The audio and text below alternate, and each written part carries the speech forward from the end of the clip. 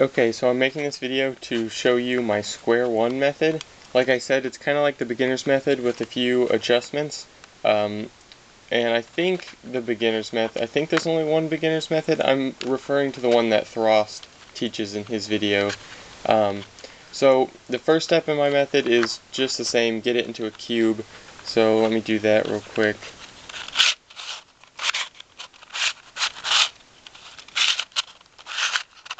Okay, so after you get it into a cube, you have to solve the bottom layer. I'm going to get 2 bars on the bottom layer, right here and right here. So I know that I have to solve the yellow down here. As you can see, this is the yellow side because these stickers match up perfectly. So I'm going to solve the two yellow bars down here. It doesn't matter which 2 bars. It doesn't have to be the red and the orange. It could be any 2. And I see these 2 blue ones matched up already. So I'm going to actually add a third blue right here and make a blue bar. So I'm going to look for the other corner, and it's right here, the other blue-yellow corner. So I'm going to move it to the top layer, and then I'm going to get it lined up so I can move it down here. Now you notice I'm always keeping it a square by just leaving one layer offset by one edge. And it doesn't matter if it's the top layer or the bottom layer that's offset by 1, it'll still remain a cube no matter how you turn it. So just do that on every single turn that you make and it'll stay a cube. So I have one blue bar over here, and I put this on the left side because I usually grip it right here, and now I can't mess it up now that it's over there. So my next step is to get the opposite bar. So since green is opposite of blue, I have to get a green bar over here. So here's one green corner. I'm going to match up the other green corner to it first, and now I need to put the edge in. So I'm looking for the edge, and it's right here.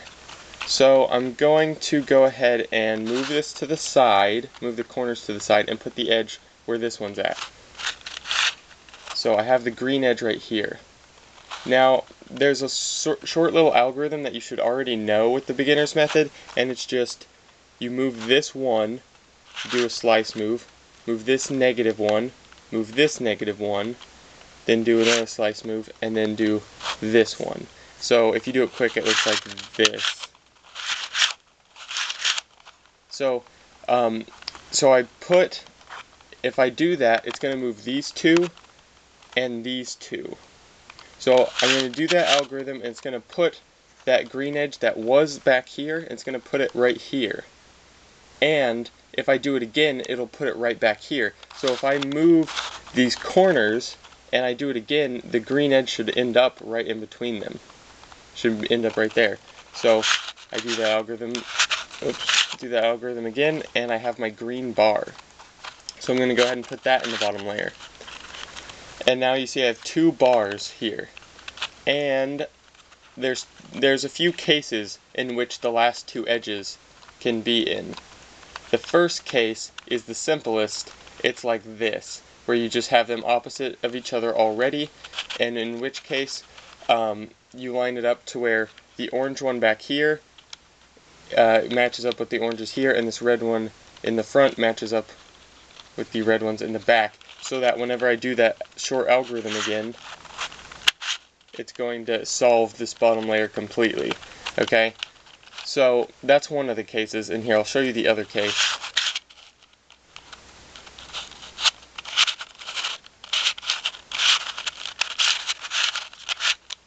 Okay, the other case is like this, where they can be across from each other.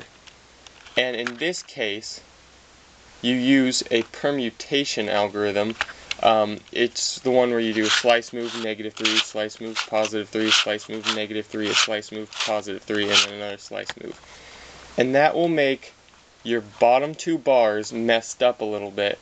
They're still going to be bars, but they're going to be 2 blues and a green, and then 2 greens and a blue.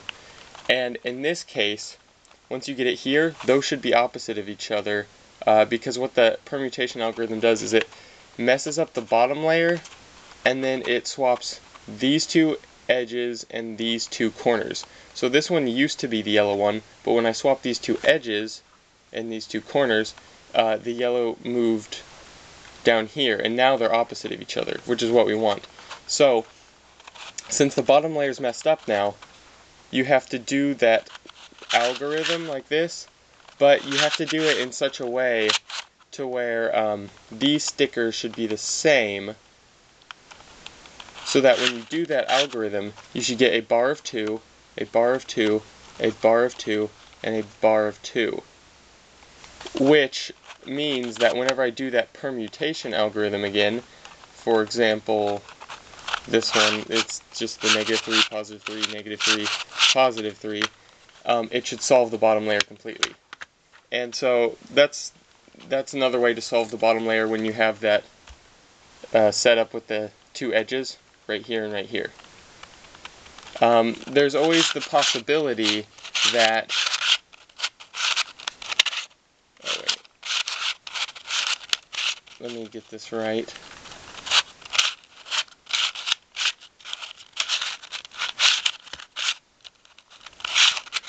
There's always the possibility that one edge is in the bottom and one edge is in the top.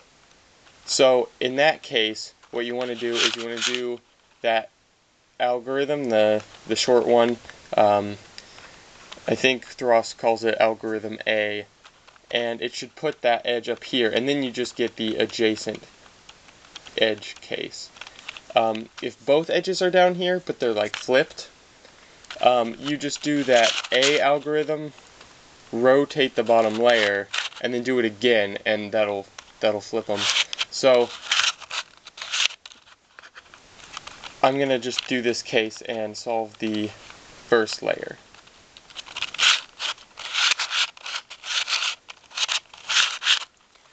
And so that layer is essentially solved. All I have to do is the permutation algorithm and it'll fix it.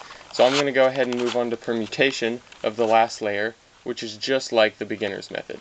I'm just going to take this chunk here and I'm going to move it around here step by step to start building a block. And now, let's see, once I'm here, I'm going to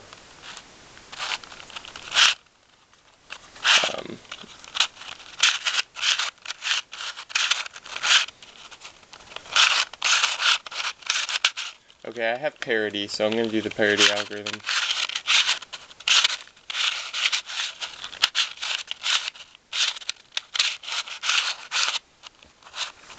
Okay, and I'm one step away. I learned the algorithm for this one, where I have to swap these two and not mess up the bottom layer, because I think it'll save me a little bit of time.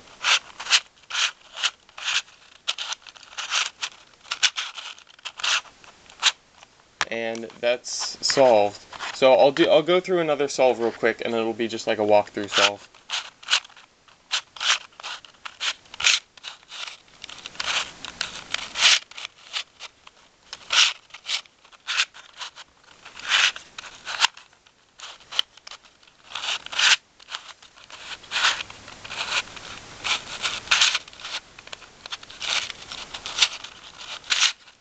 Okay, so here's the scramble, and so first step, get it into a cube. So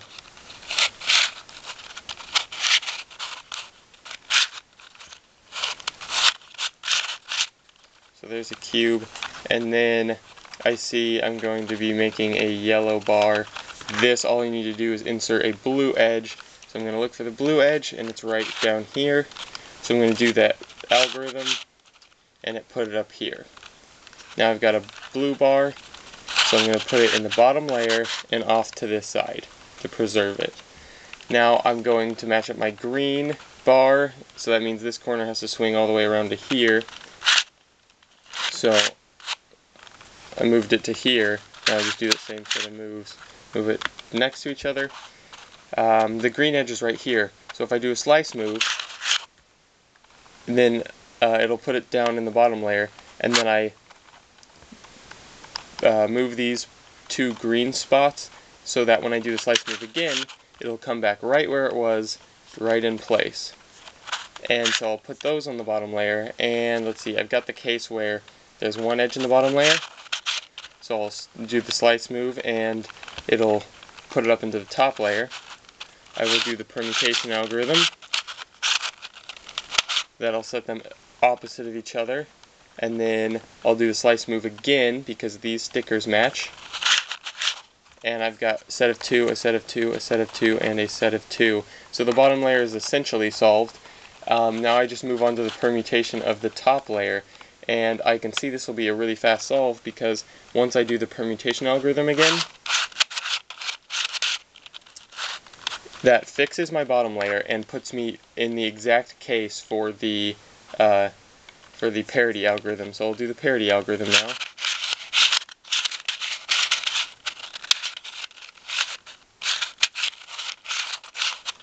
And I'm done. I just adjust the top layer.